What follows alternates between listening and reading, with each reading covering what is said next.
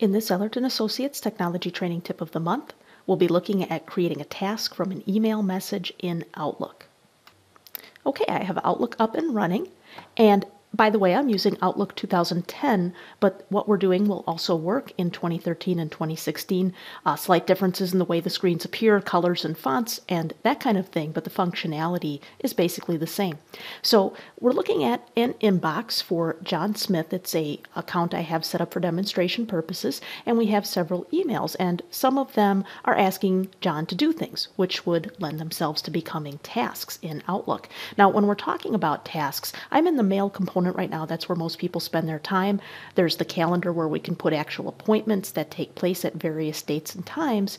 And then there's tasks. And I don't have anything in tasks right now, but the idea of tasks is to track things that you need to do but aren't specifically doing on a certain date and time. You know, they may have a due date, but you're just doing them when you can get them done. So we can create things directly on here, but the point of what we're doing in this video is to take an existing email and make a task from it. So we don't have to duplicate the effort of creating a task and having that be separate from the email that's actually asking us to do the thing we're being asked to do.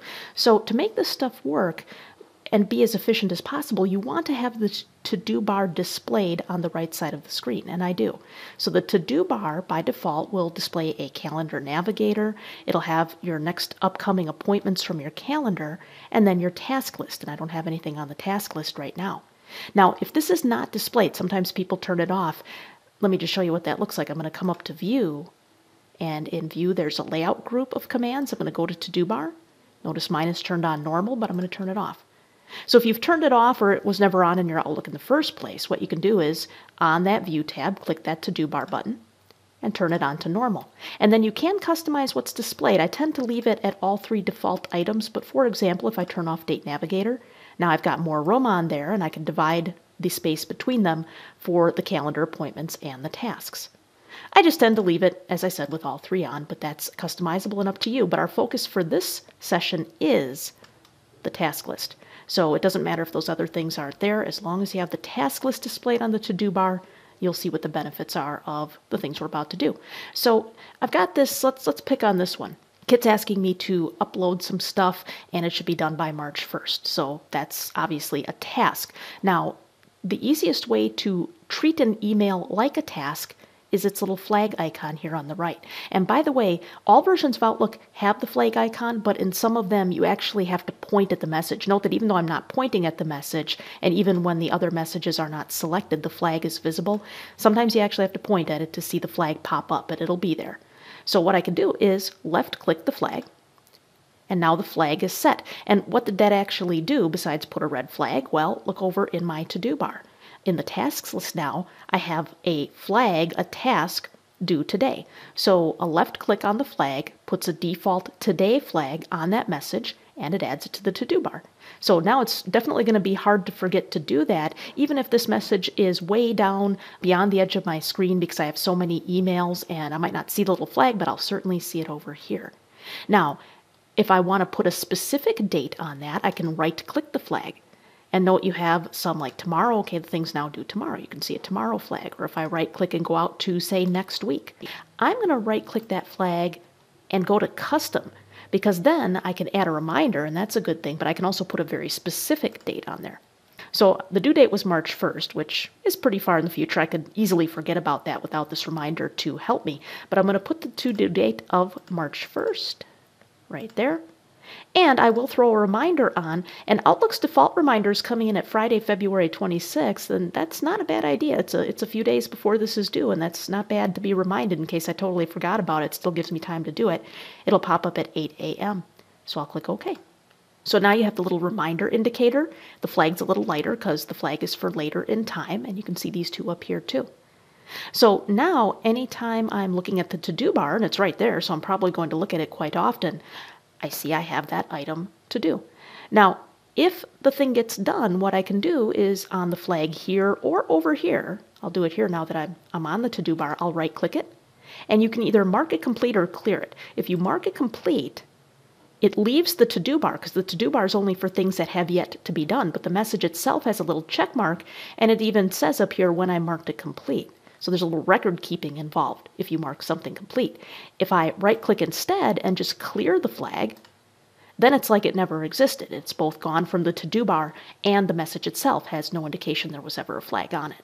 Now, that's a neat thing, but if I click this flag, I'm going to put a flag back on and I'll just leave it for today. Here's the one downside of this method, and that is the flag is on the message, therefore if I delete the message, it'll disappear from the to-do bar. So watch, I'm going to delete that message.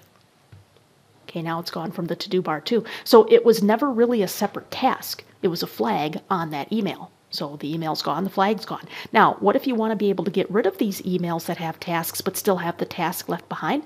That's the next thing I'm going to show you. So here's this one for website links. We got some things we got to do to the website. We have a due date in there next Wednesday. So that'll be a good task. But now I really want to make it a task because I'd just like to delete this email. So I'm going to drag the email and drop it on top of the task component button, which is usually in the lower left of the screen. Now, for some reason, my new task didn't pop up on top of Outlook. But if I point at my Outlook button here, you can see it's there. I'm going to click it. It should pop up on top, but can get to it even though it didn't. But it popped up this new task dialog, and the whole body of the email's in there, including the header showing me who I got it from and the date and all that stuff. I can change the subject. I can set a start date. I can set a due date. I am going to set a due date because that was next Wednesday. And I can set a reminder if I want. And notice the reminders for the morning of Wednesday. I'm going to go to the day before because I think I should need a little lead time on that. And I'm going to save and close. So what happens now is it ends up over here in the to-do bar because it is actually a task. In fact, if I cared to look at my task list, you'd see it was there as well. But the nice thing about the to-do bar is I don't ever have to look at the task list. I can stay in email, where generally people stay in Outlook anyway, but there it is. Now, here's the other thing. I'm going to delete this email. I just hit delete. It's gone. But the task is still there. So now I manage it all from the to-do bar. I can always double-click that and open it up. And by the way, when you turn the email into a task, you can even add more text. So I could put some additional info about these links. Obviously, I'm just typing that, but in real life it'd be actual info. I'm going to save and close that. So now that's saved. So I can always open it up and edit it, change the due date, change the reminder. And just like with the flagged message, when this is done, I can right-click the flag and I can choose to mark it complete, or I can simply delete the task. That's what I'm going to do. So now the task is completely gone, but I've done it and I don't need any history of it. So those are the two methods for taking an email and creating a task, flagging it so that it's treated like a task, or actually dragging it onto tasks to create a task, and then you can delete the email. To learn more about our classes, please visit us at www.ellerttraining.com.